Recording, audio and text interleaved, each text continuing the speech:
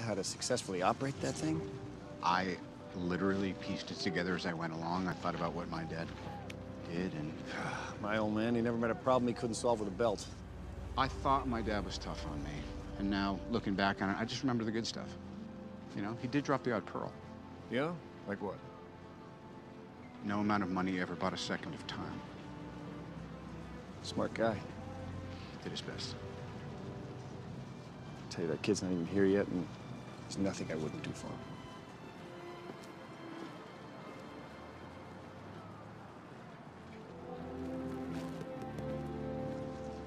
Good to meet you, Potts. Yeah.